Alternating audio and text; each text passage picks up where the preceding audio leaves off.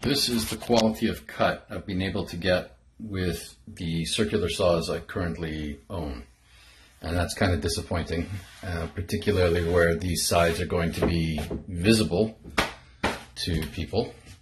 So I kind of stopped. The other issue is that with the skill saw, which is really, really old, I don't know if you can see this, but it's virtually impossible to cut a proper 90 degree. It always seems to flex at the foot.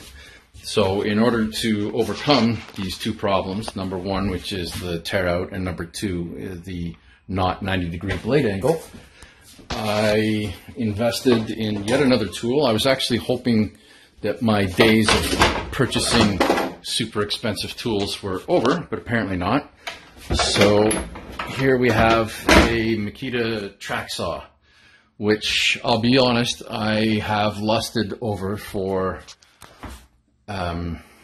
months, years, I don't know. I knew that eventually I would get one. I was just hoping not to spend the money right now. But anyway, there it is. So I haven't tried it yet. Let's see how she goes.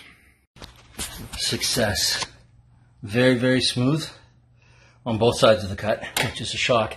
And according to the square, the edge is also at 90 degrees. So I'm really happy. I haven't been able to do anything for days, but now I can.